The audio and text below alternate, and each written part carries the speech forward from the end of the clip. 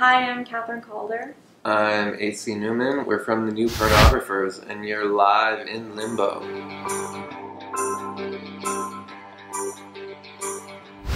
This is Live in Limbo. I'm Andreas Babiolakis, and with me we have members of New Pornographers, Kathryn and Carl. How are you? Hi. I'm good. How are you? Very excited, as we were just talking about your new album, Brill Bruisers. That's been going pretty well so far.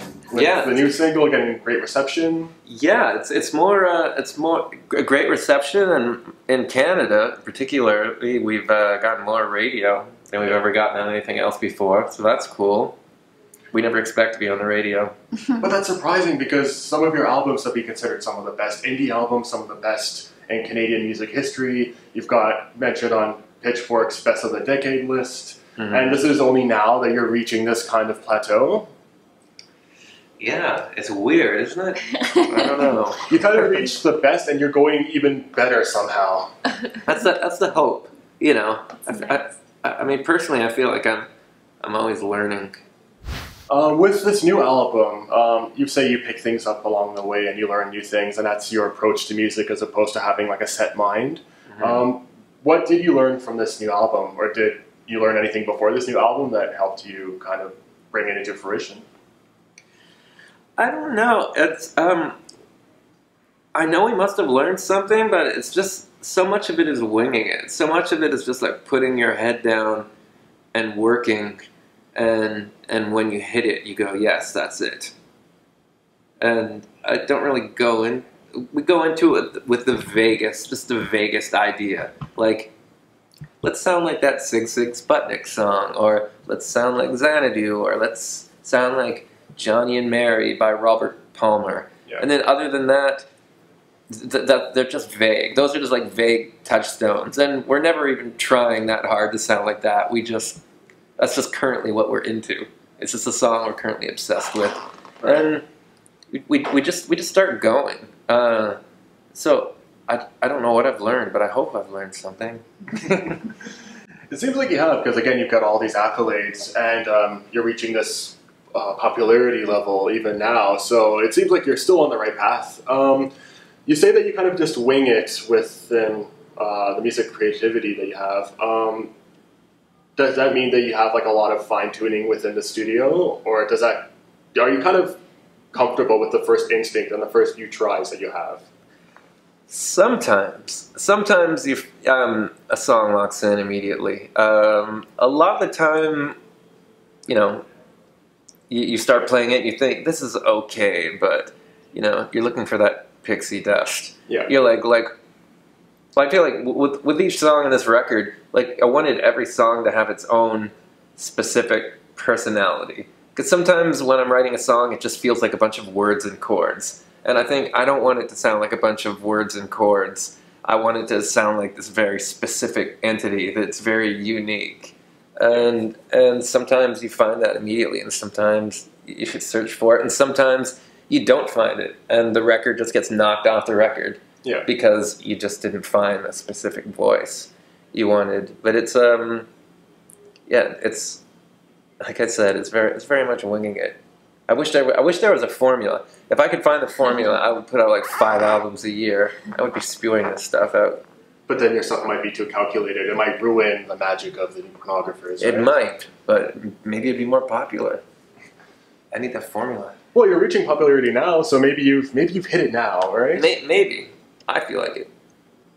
I feel like we hit something closer to what I've always wanted us to sound like. Oh yeah?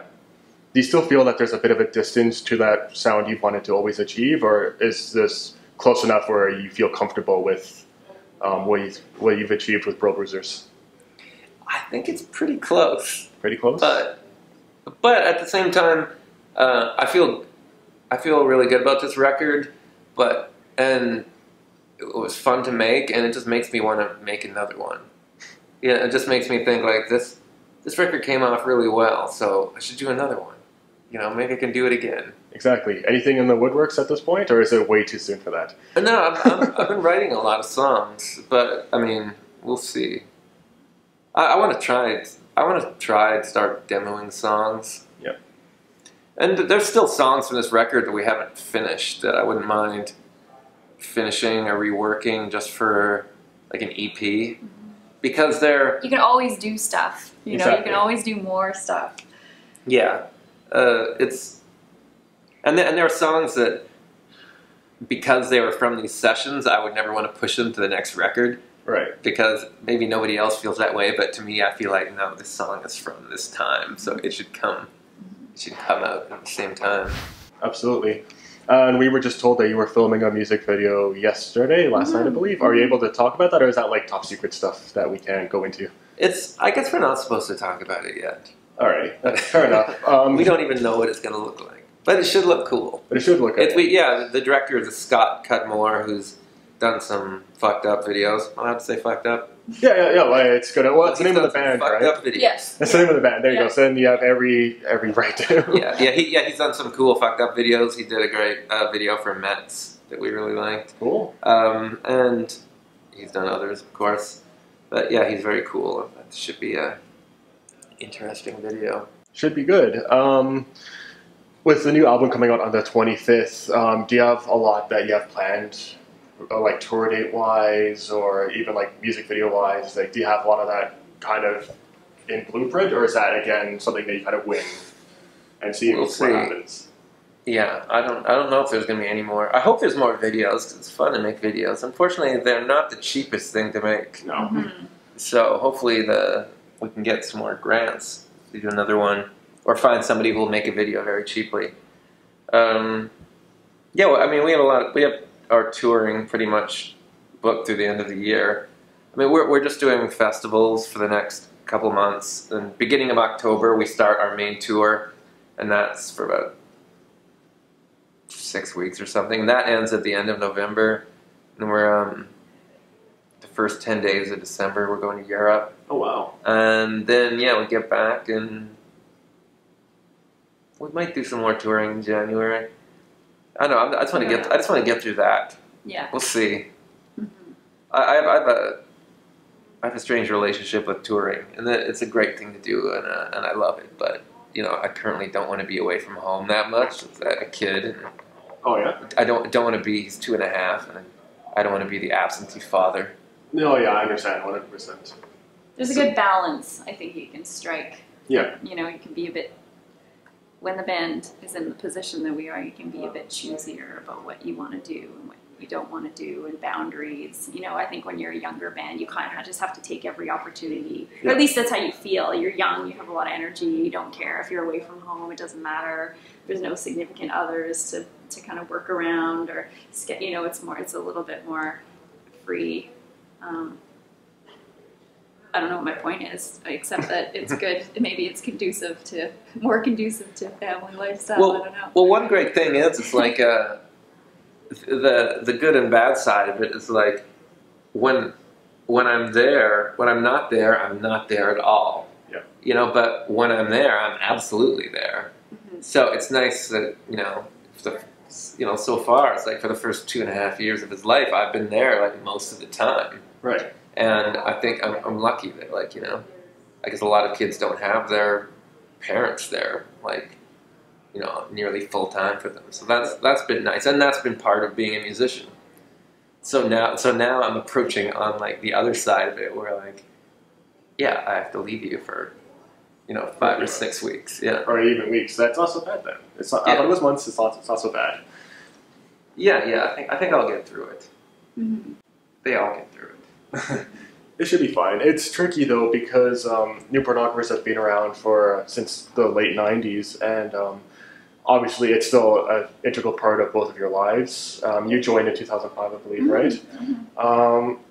So over 10 years on your end, it's still a massive part of both of your lives, but now that you've got these other aspects of your life, these new chapters entering, do you see New Pornographers still going on for a while, or is that something that you think you could balance pretty easily, or do you think it's something that you feel might kind of be something that you want to put to rest a little bit? Do you think this band's going to go on for a while, or? I think it will. I mean, mainly because I just love it's just like it's just this amazing platform. Yep. I want to make music, and I've been blessed with this amazing platform where it can make music and like people want to hear it. Yes, And we do. so, and it's even like going. I'm sort of known as a solo artist, but a lot less so. You know, Yeah. Like I can take the same song and it's worth so much more. It's a new Pornographers song that it is one of my solo songs, which maybe doesn't. Maybe sounds way too pragmatic, but and I feel like this band has always been sort of part-time. I don't know. We'll see. I mean, I could even see at some point the band just eventually morphing into a studio project where we just don't play that much. Right. It's not that different from what it is right now. Well, you do take your time because it was 4 years since the last album. Yeah. Which is good because if quality over quantity, 100%. And as you said, it seems like it's something that doesn't take up all of your time. It feels a little bit like a side project almost, but it's not. But it's a super group in a sense of the word, where a lot of people come from various projects and amalgamated to one. So do you find that that's kind of the success of the band? Not necessarily all these different ideas, but the fact that you have a lot of time apart, and then when you have time together, all this creativity flows? Yeah, I think there might be something to that. Yeah, and yeah, we have a lot of time apart, so it's like there's not a, you know, it's not that weird thing where you can't stand each other. Right, exactly. Where like I think there's a lot of bands that are just like pretending to like each other, you know, for the public, and we absolutely love each other.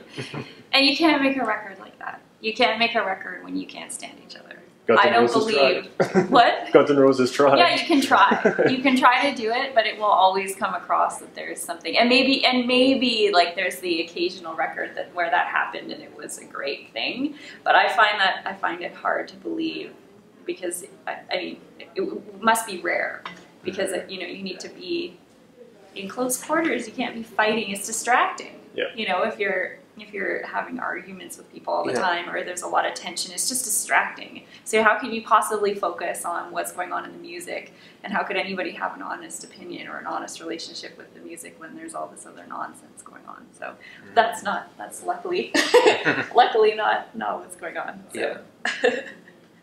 I think that's the key to the new Pornographers' success because, again, you've had all these accolades and you have this huge following for this new album, Brill Bruisers, which is out on the 25th, I believe. Yes. It's coming out a day earlier, right? Mm-hmm. And a lot of people are waiting in anticipation for this album. There's a huge hype behind it. Cool. So That's good. I guess that's the key to success. No fighting. Kind of wing it. Good balance. Exactly, good balance. Yeah, slight wing.